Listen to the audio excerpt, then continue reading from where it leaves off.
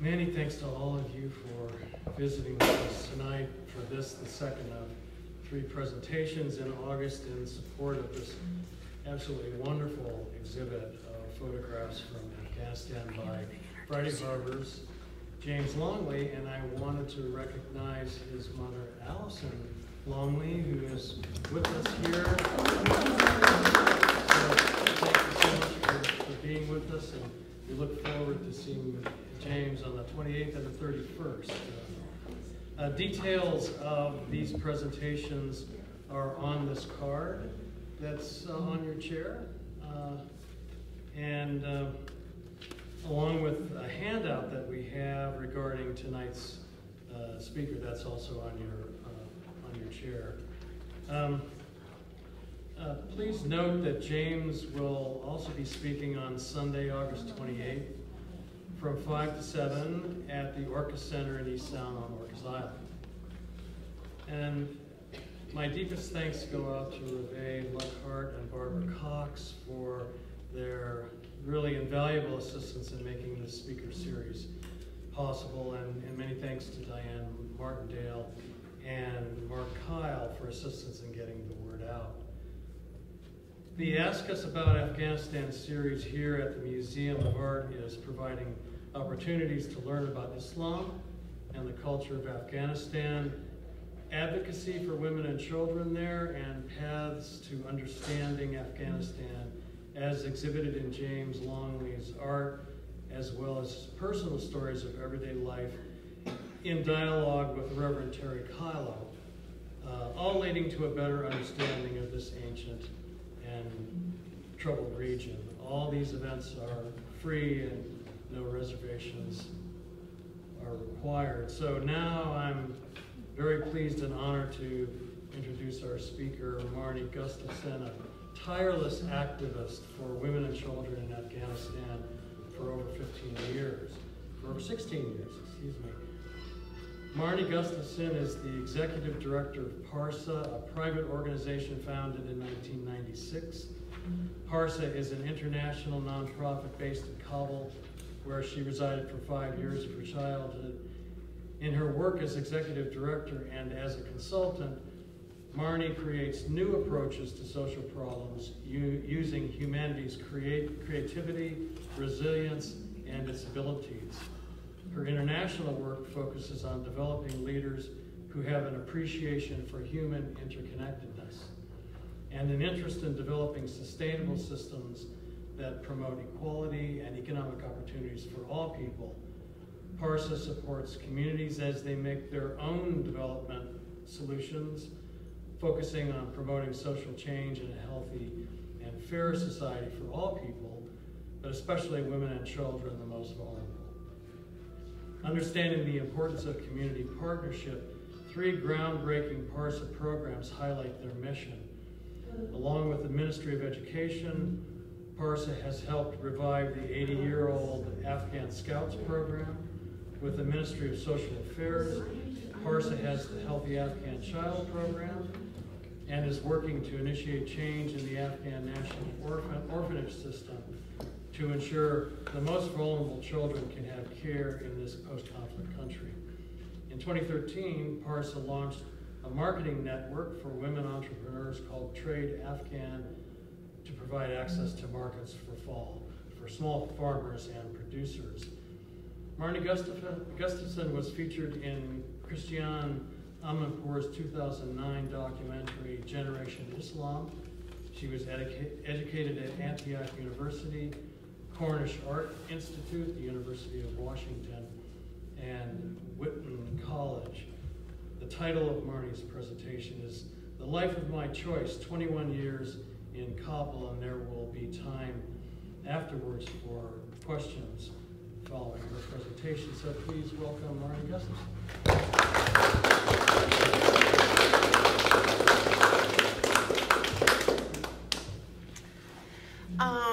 I don't know if I'm going to make it stand. I may have to pull up a chair. And do you guys mind? Can you hear me in back? Yes. Do you guys mind if I get a little less formal? And Yeah. all right, good. Thank you. So first off, I want to say that I met James Longley in Afghanistan in where I live and where I work at PARSA early on in his career. So we actually had quite a long talk just as he was getting started. And it's a real pleasure for me to be here to understand that he came from Friday Harbor, and he had a really, I think, remarkable opportunity to be able to focus on his art in Kabul. And you should be very proud of him. So I just wanted to say that. Thanks for having me up here. So I'm going to talk a bit about my life and my work, and then we're going to move into questions and answers. I'd like to introduce Reese Hume. He is my son.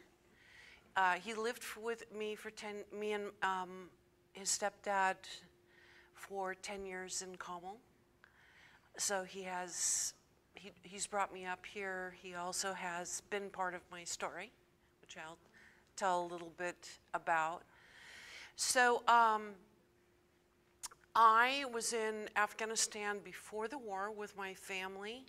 My father taught at the American International School in Kabul. My parents wanted to go overseas and have an adventure, and they applied, or my father applied to a school in Germany, and an offer came back from Kabul, and they said, "What the heck?" And it was a defining moment in my life and my family's life, living in Kabul during that particular time.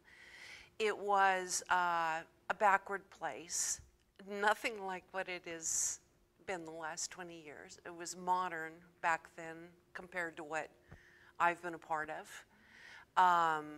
There was a very thriving international community that I grew up in, and I can just say that it was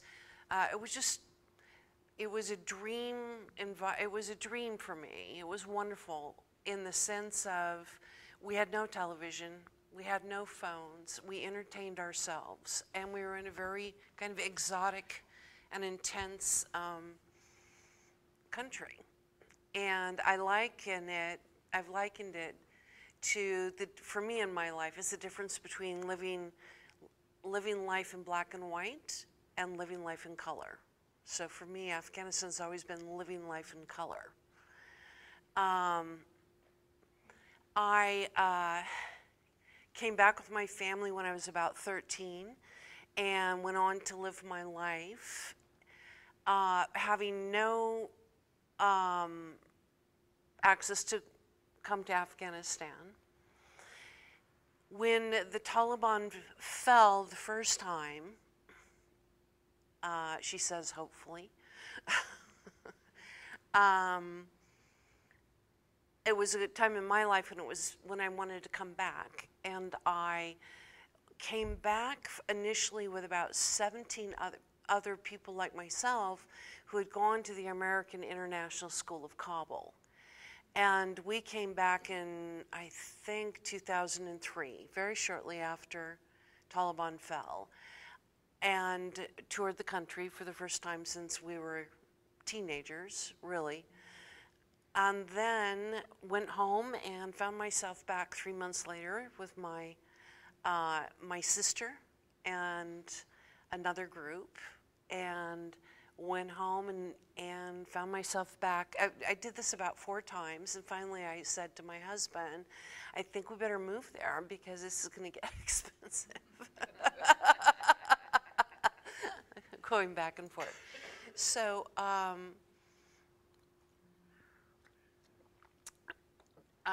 Kabul, Afghanistan in 2004 was similar to as it is now, quite conservative. It was just coming out of its shell and trying to get used to being in the new world. It was quite comfortable, and I found myself comfortable.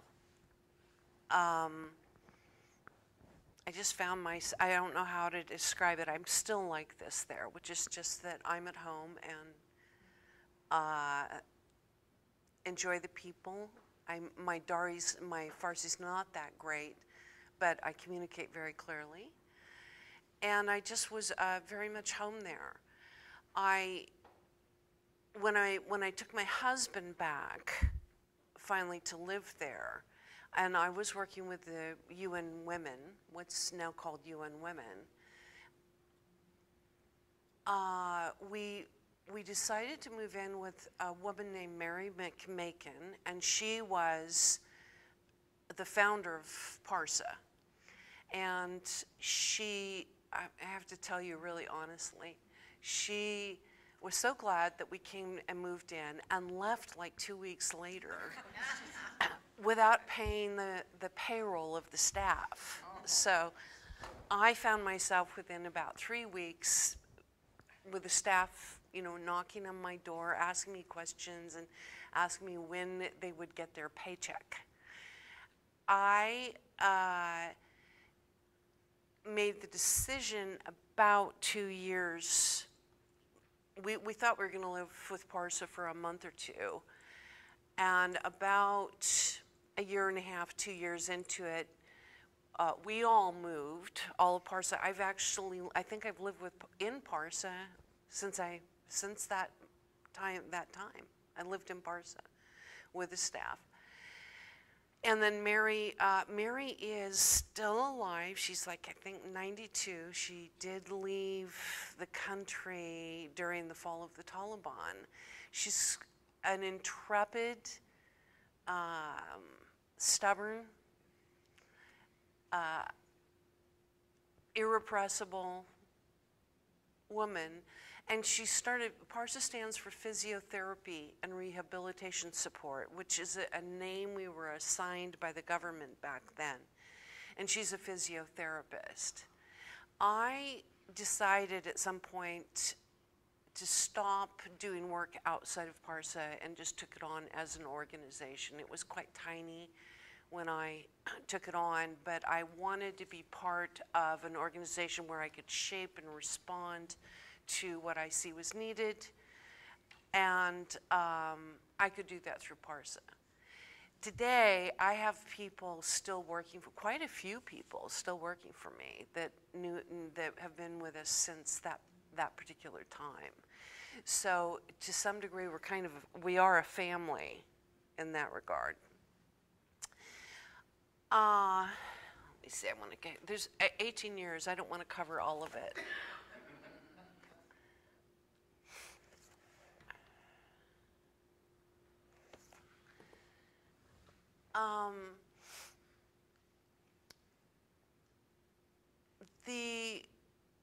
As I started working with my staff and working with our beneficiaries and started putting my mark, I'm not a physiotherapist, putting my mark on PARSA, what I discovered was needed was to develop leaders. And how you develop leaders is you give them accountabilities, and primarily give them accountabilities for putting into effect that which they see, that which they want,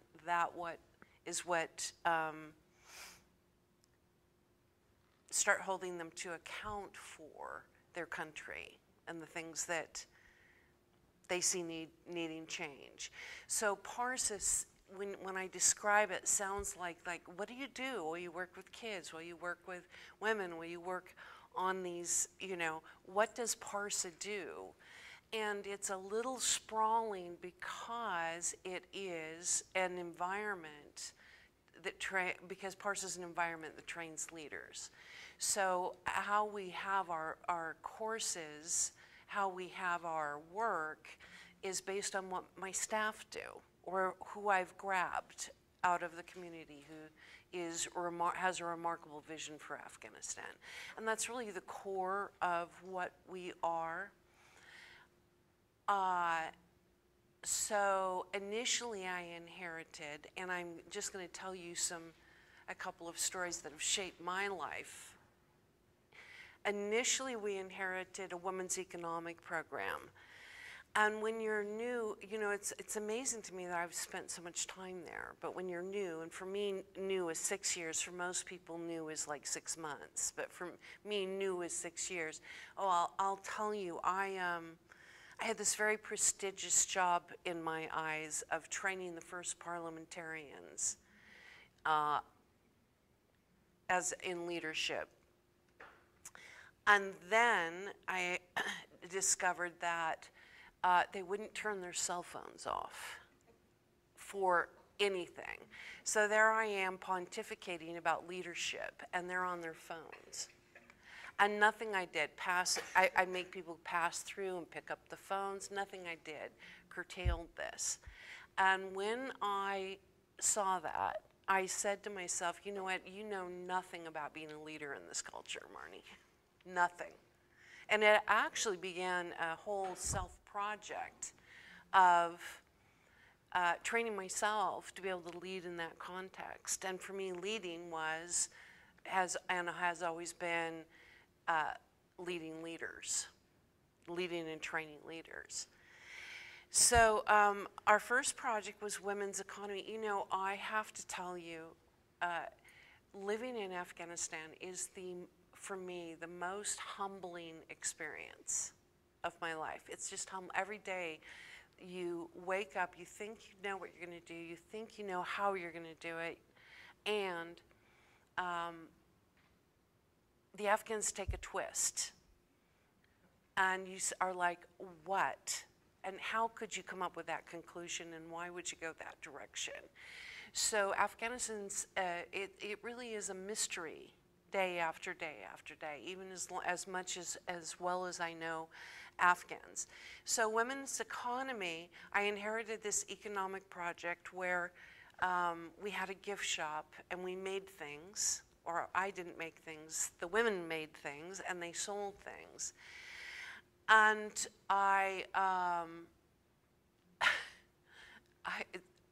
so much of the media, every time that Afghan women, so much of the media really portrays Afghan women as victims. And I personally feel victimized by Afghan women. I just want you to know. So one of my great stories about women and economics is a woman I call Bibi John. I was on a break up in the Bamyan Valley, and I was walking up. This friend had recommended that I walk up this beautiful valley just as a break for the weekend. And I came upon about an 11-year-old girl beating a donkey who had rice on it, and the donkey was quite ill. It had diarrhea. So I actually stopped her. I'm an animal lover. I stopped her and said, you know, you can't do that. What's going on? And she said, I have to get this rice up the hill to my mother, to my family. She was in tears. So I pulled the rice off the donkey and told her to go get up the road, ask for another donkey to come down and get her rice, which she did. And then she invited me up the hill. In Afghanistan, up is the poorest area, and down by the river is the wealthy area. So we went way high up and found this widow who she had 5 daughters. Her husband had been killed by the Taliban, and she was kind of a mean-looking. She actually chewed snuff, and she was mean-looking. But I was there, and I said, and they were obviously very impoverished. I said, you know, Bibi John, can I give you $10? Would that help? And she said, I don't want your money. I don't want your charity. I want work. So I said, okay. So I invented a quilt. It's a crazy quilt. It's off the model of the traditional. I said, Bibi John, I'll set up my staff in 2 weeks with winter work for you and your daughters, and I'll pay you.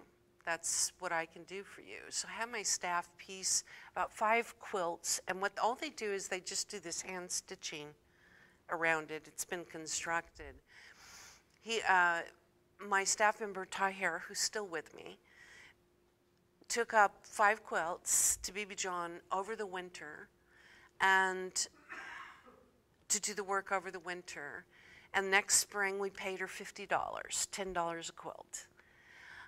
And then came back during the summer. She said, okay, I'm ready. We can do 10 quilts now. I said, fine. And they actually did sell. And then following, by summer, she had bought a cow with her money. And the following year, we did the winter work, and by the next summer, and I checked on her every summer, she had a cow and 10 goats. And then in the 3rd year, she actually told, she told my staff member where he could shove his winter work. And when I visited her about 5 years later, she had moved down to the river, and she had her goats, and she had her cows, yeah. And she was quite a wealthy woman. That, for me, is the magic of the Afghan spirit. I don't know where they come up with it. I don't know what happens. But one of the things that makes my life so enjoyable there is that they are, I had somebody say, I wish they were more creative, and I'm like, please, no. No more. I don't know what Afghans you're dealing with, but I really mind kind of calm down the creativity. So that's when, for me, women, one of the things is it's hard for me, and I like to say American audiences, they're not victims. Now, they live brutal lives. They are brutalized. They are in one of probably the most repressive country right now for women's rights, and it really is. It's worse. Not in the sense of the physical abuse, in the sense of the emotional, social abuse. That's been the most discouraging thing for me. That's actually been the thing I've worked on for the last year, almost 24 hours 7. With my staff and with my beneficiaries and anybody I can work there, which is this sense of being oppressed, this sense of there's no hope, I'll never go to school, I'll never be able to work, I'll never be able to leave the house. I had also in the same valley, one of the things I learned the most was a woman, and I was talking to people in this valley, BB John's Valley, and I said, well, do you want why do you want a literacy class? Why do you want one? And this one woman said, I am in my life no better than a cow. I'm about the same as a cow. But if I read, I'll be something different. So, women are, I have no experience of Afghan women being victims. And I do pretty difficult work. You know, I talk with women who have been beaten by their husbands, who have really been harmed. I have no sense of them being victims. I get annoyed when I see them presented as victims. And now I'm just going to fast forward, which is that really the difficult part for me this last year has been the drive to get out of Kabul and the narrative that the Afghans have adopted about being victims. And that is an upsetting narrative for me because it's not my experience of them. It's tough, but, and particularly the women. And there are very specific cases where they do need to get out of the country. But out of 125 staff, 1 in my staff was somebody I supported in leaving because they were being targeted. And I'm not even sure about that. But one of the things I consider pretty unhealthy is the media narrative of Afghans as victims. So we'll talk a little bit more in Q&A. You can ask me more about that. One of the programs that we did, that I wanted to tell you about, because Reese is here. I haven't in the last couple of years had a chance to tell this story. We started working in the national orphanages, and I was so frustrated because I couldn't get the orphanage staff out from behind their desks to interact with the kids. So they drank tea, the kids played and raised themselves, and I couldn't get them from behind the desk, and I was fussing about it, and Reese and I were driving, Reese was driving me up a mountain pass, the Shibar mountain pass, and it was snowy, and Reese saw a family whose van had tipped over into the ditch, and he said, "Hey, Mom, I'm gonna stop and just pull them out." So he stopped, went around to the back, rummaged around in the back, and within about 5 minutes, he had the van up on the road and pulled out. And when he came back into the car, I said, Reese, where the heck did you learn that? Because I didn't teach you that. You know, you actually had a rope in the back. You know, you actually had the things you needed to. Where did you learn that? He said, Scouts, Mom. I learned that in Scouts. And I said, oh my God, that's it.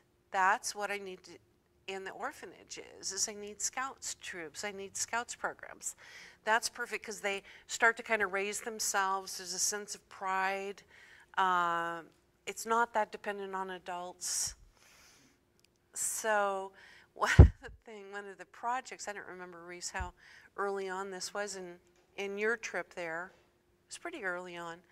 One of the projects is we went to the ministry all together and we said, hey, we want to sign up for your Scout program. And they said, oh, you want to fund it?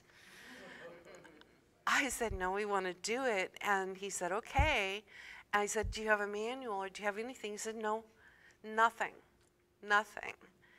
We have 20,000 Scouts, though. Right. So we went back and we went online, and Reese and Mohsen, I think, it was you and Mohsen, did you, and Yassine, yeah.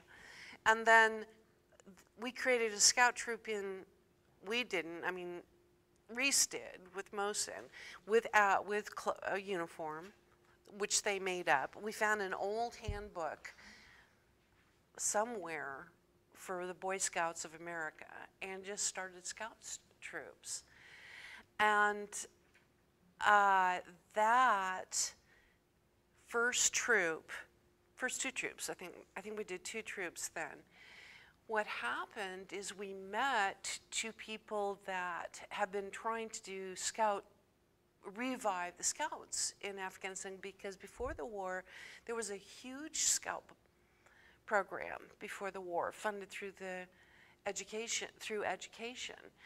And we found 2 people, Tamim and Mustafa, who came in, and of course they had a lot of opinions how we did our Scout program, right? What? They weren't doing one. No, they weren't, but they sure wanted to take over ours, didn't they? And the long and the short of it is, I found $1,500, hired these 2, and 10 years later, before the fall of the Taliban, the National Scout Program had 10,000 children in it, 600 volunteers. That's through our work. And we were registered with the World Organization Scout Movement, or re-registered.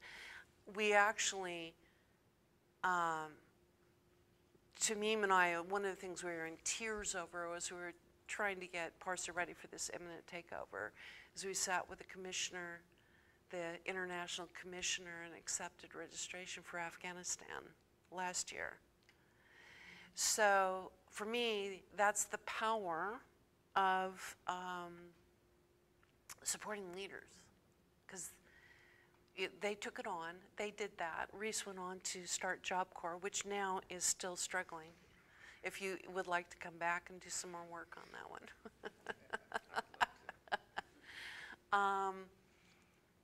That's a remarkable story. It started with $1,500. The U.S. Embassy ended up funding it almost about $5 million over the course of 7 years. And it is the primary youth program in Afghanistan. Just started by two people who just were going to have a scout, two Afghans who were going to have a national scout program no matter what. And that for me is the strength of developing leaders. So the other thing that I did is the kids in Kabul, our girls are pretty amazing. They came to me one day and they said, Marnie, Scouts is only like 1 day a week, and then we just get to do community service. We want to be at PARSA 5 days a week. We want computer. We want English. We want speaking classes, and we want sports. So, I mean, what can you say? So we started a program called Sisters for Sisters.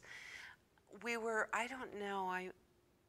we were just featured anonymously in Ms. Magazine. One of our women was, one of our girls that I've known since she was 9 years old, was recently interviewed about her experience of PARSA during the fall and what happened. So I should try to make that available, the link available to someone. So 3 or 4 years ago, we started the Sisters for Sisters program, and they are just scary people. I mean, just scary people. And I don't know how to describe it, but I somehow managed to teach the staff. Most staff, not just in Afghanistan, in social work, feel like they need to have a purpose. In other words, if they're not working, if they're not doing something, what am I paying them for? And to be a staff member with youth at PARSA is lots of not working and sitting around listening to ideas and saying, go do it. So I think I want to just kind of wrap up just about what PARSA has become by just telling you about my experience of the fall of Kabul. None of us expected the government to collapse. My security, I had an international security director who was with me. I was going out on medical leave. I was planning on actually coming back because we did think there was going to be a big change September 12th or so. So I was planning on going on medical leave and coming back and being there for that, because an older woman like myself who's comfortable there is a really good face for dealing with that kind of change. We didn't expect, like I say, we didn't expect for Kabul to fall, but I got on the plane in the morning, and by the time I landed in Dubai, Kabul was gone.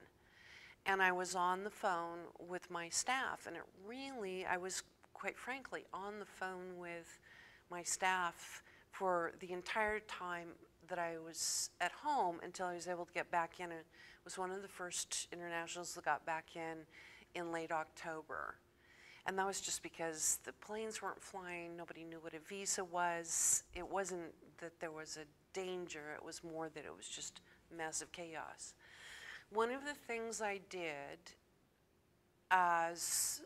was spend a lot of time contacting my staff, and they were really frightened. The two things that we started is we got a group of about 25 English teachers online who started English classes on WhatsApp with all of the youth in Kabul. And that's one of the things we did. The other thing is that a group of mental health professionals pulled together, and we started doing psychosocial programming. We started doing, there's a manual put out by WHO called Doing What Matters During Times of Stress, specifically around conflict. So I spent at least 2 months, and I focused on the women and the girls because the Taliban, one of the things we had to do immediately was separate the men and women. so that we actually have almost 7 buildings on this very, very large 20-acre farmland Afghan Crescent area, which is just gorgeous. But we had to put them up in what we call PARSA Family Village 1, which is a combination of shelter and activities. I had to put everybody up there, but until I got into the country, our staff had a tendency just to forget them. Out of sight, out of mind, and they didn't, which is very, very, much the problem with the culture, which is they weren't getting they were terrified because they're up there and they weren't getting the information they needed. They weren't being included. So we started these psychosocial classes, and one of the things I did, which was my leadership statement, is PARSA is staying, PARSA is serving people in country.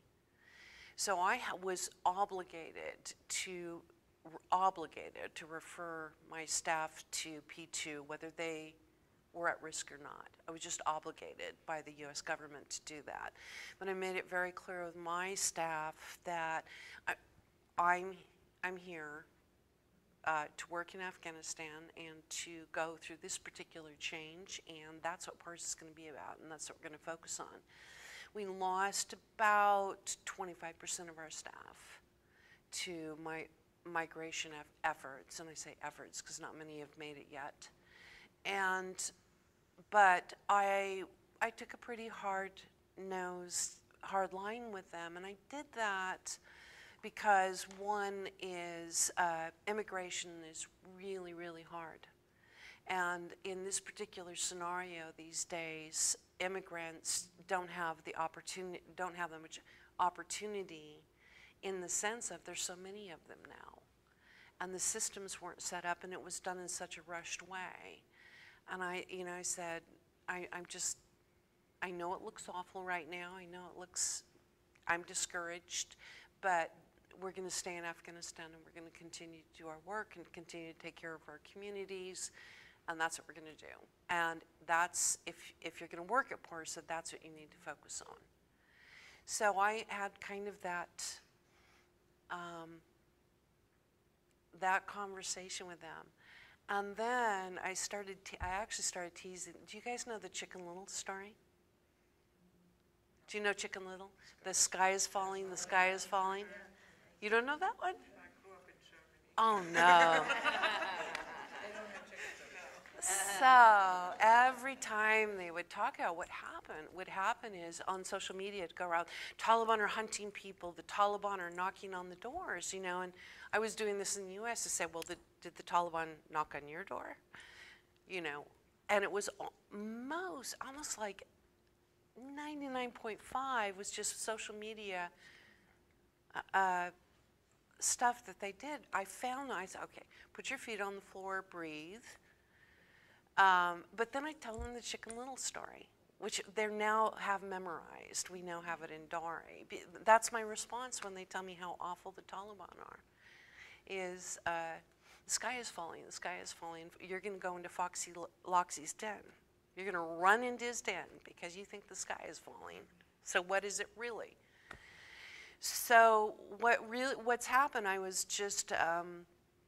the other thing that I did that I really changed is I put aside my administration and did training and trainings and conversations and trainings. So my days since then have really been very, very satisfying. But I spend about 6 hours a day either training my youth or training my staff. And really the results, I was in tears about 2 weeks ago because my scout staff had to recover. Number one, I said, you were like dead people when I came back. And I said, get to work. But they had to recover this national program in 34 provinces. And they did. I mean, we've got almost 75% of the scoutmasters back up and doing troops right now. With the Taliban not even knowing what scouts is, much less caring about it, unless there's some financial benefit for them, which there isn't. So they had managed to put together what's called an orientation, and they are bringing the next level of children in, or youth, teenagers, to be inducted as scoutmasters. And with the girls, we had to do boys and we had to do girls. And with the girls, and the electricity had been out at night, so they ran in early to try and iron their new uniforms. But they showed up a little bit late, but I said, okay. I said to them, just how impossible is this? How discouraged are you? How can you, I mean, let's talk honestly. You're scouts, we're now inducting you as leaders, but what future is there in Afghanistan? And they're like, there's a future here. Can't quite see it yet, but yeah, there's a future here, Marnie. I was just in tears. I was expecting to have to spend an hour with them. And I actually, after about 15 minutes, I had my staff stand up and just acknowledge them for doing that in this environment, because I'm so intimately involved with it. But they're like, no, we're going to make it happen, Marnie. And same thing with the boys. I said, okay, you can, being a leader doesn't mean you always see how it's going to happen, or it doesn't mean you always feel good about the future. How are you going to do this? And they're like, yeah, we're going to get it done. So that's really the power of really frankly, cost nothing. That's the power of being and loving with people. And I get it back tenfold, and have for the last 20 years from the Afghan people. And I get discouraged. It is really exhausting. I have to wear this long black thing. I was going to bring one and show it to you. I'm just so cranky about it. And I have actually enjoyed most of my contacts with the Taliban that I work with. They're the lower level. They're not the ones you're hearing. They're not the ones that are the PR. They're not the face of the Taliban. They actually care about their people.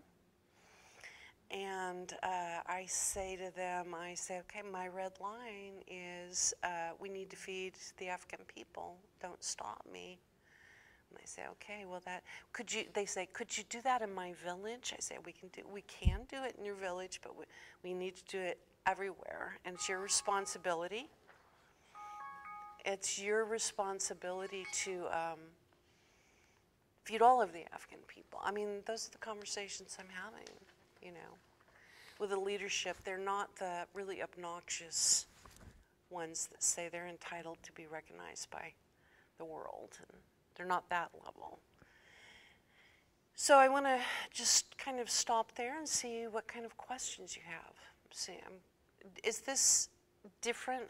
The one thing that I wanted to do is, you can see James, how immersed James is. And he has a very special perspective. I have a similar one. And that's what we have in common, is capturing and communicating. Please. The projects that you are doing and have done have come from the bottom up, not top down. They brought you ideas, and then you helped them develop and implement them. That's what's unique. That's one of the reasons I'm not letting PARSA grow too big, is so that I always have that freedom. Because it doesn't always look initially the way it needs to I'm not a development expert. It doesn't look that way. But yeah, it is my style. And there are people like me that just fall in love and kind of do the right thing, able to follow that path, because Afghanistan's our passion, not our career. So thank you for that. So questions? Please.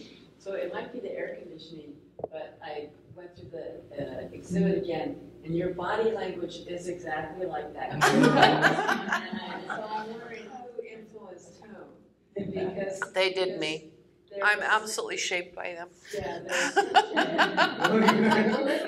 Yeah, her determination is like so evident. Yeah. And I was just saying, boy, she really did influence. Yeah. Yeah.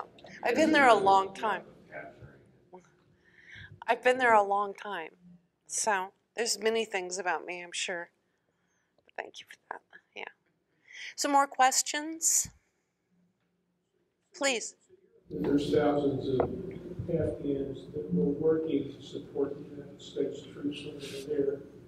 And they have a price on their head, they're being handed down. Is there any truth to that? Yeah. That's probably the one group I would 100% endorse come. But the thing is, you know, I was speaking to a writer who's about to publish a book who wanted to know these questions, and I said to him, I said, listen, Americans really, really, really like black or white, good or bad. They want to know who the good person is and who the bad person is, right? And they don't mind a story as long as there's a good person and a bad person. And I said, in Afghanistan, each person, this is my favorite saying to my Afghan people, I say, Afghans are so generous and so loving until they're not. And in Afghanistan, a cultural perspective is each person is absolutely the best and the worst. Could stab me in the back. And it's just a really, really different perspective. So what's going on in Afghanistan is that the Taliban are actually a small group, maybe an army of 75,000 for 40 million people who have done a great job of terrorizing the population and intimidating them. I mean, you know, hanging bodies in Herat of the bandits, that terrorizes the population. But it's an emotional terror. It's not grounded in the facts of the matter. So basically, they're doing this huge pronouncement, but 15 provinces have girls' schools open. And there are communities in Herat, like again, Herat, there's this district where parents got tired, the girls got tired, the teachers got tired, they just started going to school. They just started going to school. So it's not, I mean, really, really, internationals do not like how messy it is, and it's probably the hope for Afghanistan is that there's this large pronouncement, which is mostly for show, at the top, like women have to wear the face coverings, and there's selected places that's enforced, but women aren't doing that. And we're now, I actually, I'm sorry to say this because I want to start get my online school started in September, and we're going to be doing, which I'm very excited about, my Sister for Sisters now are doing support groups for 290 girls in the neighborhood. So now we're going to do an outreach which includes education and support groups where they go into the neighborhood, into the homes, pull 10 girls together in the home and start doing education.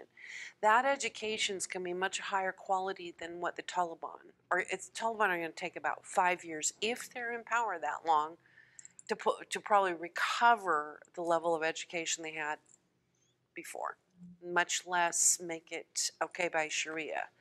So we're going to start this particular program that is really homeschooling, and then having teenagers teach 7-year-olds, and we're going to do this, and the kids are just so excited about it. Afghan kids love community service. They just think they're special, and they get to boss people around. So it's just like, love community service. So it depends on, and Afghanistan's famous for this, which province you're in, who the rais is, who the leader is. It depends on what the community wants. It's not going the way it says. Now, Taliban, different people, particularly uneducated, are really, really brutal. And yes, they're running through and killing particularly the Panjsheris, the Northern Alliance, yeah. But it's not a systematized thing. It's just not. So, yes, the SIVs, we promised them they need to get in here, and we mismanaged the evacuation. So I was telling somebody at lunch, you know, a colleague of mine said, "Oh my God, my driver just called me from Qatar. What is he doing in Qatar? He somehow got himself on a plane to Qatar during that evacuation. He's not at risk." So you've got that kind of mess where there are a lot of people who had no business leaving the country. And then you have people, we promised them. That's it with me. And some of them are in danger. But it's vastly exaggerated in order to get resources and support for doing it. So, now James may tell you something different, because I think he's trying to get some people out of the country. I'll be interested in what he says. So, yeah. Marnie, you said that 15 provinces have girls' schools. How many provinces are there? 34. 34, so almost half. Yeah. And how about the boys' schools? What's the Boys' schools division are there? rotten. Because I have a program called Brothers for Brothers. So I had to do the same thing for boys as for girls, because I don't believe in just doing empowering girls. In fact, I believe that if we had spent the last 20 years putting as much into boys as we went into girls, we would have much more community structure for equal rights. So boys' schools are awful. Teachers aren't showing up. They haven't been able to get their Concord exams this year. And I mean, there's nothing exciting about it. I mean, for boys, there's nothing like, what am I going to do in this country? There's no sense of they have a freedom or a career path. They get to grow a beard, you know, just kind of not fun. Not a sense of future there. So I think everybody got that point. But that's the thing that is the worst, is not having hope.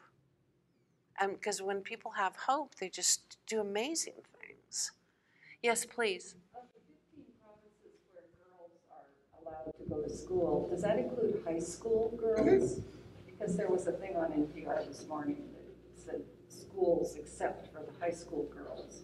Yeah, I mean, that's what everybody is saying. It's not accurate.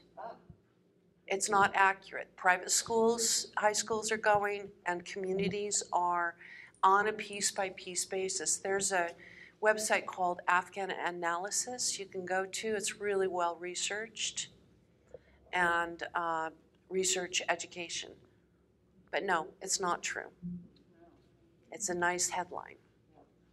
And in that headline, there is no hope, because the Taliban aren't going to budge, the U.S., isn't going to budge, so there's no hope for people. But no, it's not accurate. Is that the best source for us to go to? It's one I go to, and I learn a lot. It's well researched, and they don't draw conclusions. They let you think it through for yourself. So it's a nice piece. So Afghanistan Analysis. Yeah, please.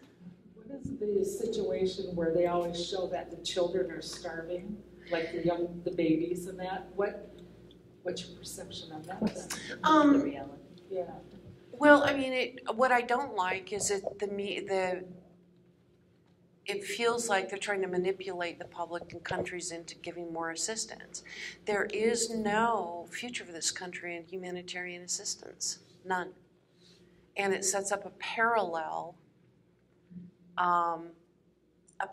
government. So the international community is supporting them, but the Taliban get to make these pronouncements and do all of this social restriction. It's insane. It's absolutely insane. And there's no, I mean, this country, nobody's figuring out an end game here. So, are children starving? Absolutely. I've felt the pressure of friends who've lost their job. I've felt the pressure. It's a horrific situation. And people die in Afghanistan. So, I mean, I'm not being callous about it. It is a terrible, kind of a terrible country right now. But I don't know, I can't hear anybody thinking outside of this. What I don't like is the manipulation to keep people participating in humanitarian assistance. And one of the things that I have learned is humanitarian assistance keeps quite separate from development. So thus you have refugee tents for 50 years. Generations growing up in refugee camps because they haven't thought it through. We're doing a program, we're doing a humanitarian assistance program through the Scout Network. When we go in and have Scoutmaster select, assess, and give food, and then we're putting that Scoutmaster into a three-phase. One is we give him a stipend, he takes care of his community, he feeds his community, and then the third piece will be getting him work when there is work in Afghanistan. So that's my opinion. Thank you for asking. Anything else? Marnie, are you familiar with this area of Kabul that James has lived in and photographed? Mm-hmm. Are there any particular features that strike you emotionally? No, because I live there. So I live there. So I love the artistry of it. It looks home. Looks like home. Yeah, I love the artistry of it. He's made it look nicer than it really looks. I've been back for about 5 years, and walking in here was kind of like walking back into home in Afghanistan. It's just the vivid colors with the plain backdrop of mud houses. But that one, I used to ride my motorcycle around quite often right here at this castle. I think he's dignified it, but given insight. You know, I think he's given a deep emotional insight, but dignified it. I mean, his love and reverence for the country is clear in each picture. Yeah. And that resonates with me. Anything else?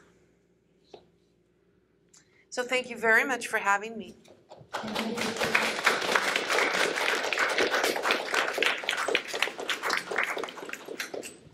Thanks everyone for visiting. Thank you very much. Remember, on Sunday the 28th, James will be speaking on Orcas Island at the Orcas Center. And then back here on Wednesday the 31st of August, James will be in dialogue with Reverend Terry Kyle, both discussing paths to understanding. James, through his art, and Terry, way he helps us understand your lives. I hope you can all come at the community theater at 7 o'clock on the 31st of August. Thanks again for coming. Thank you.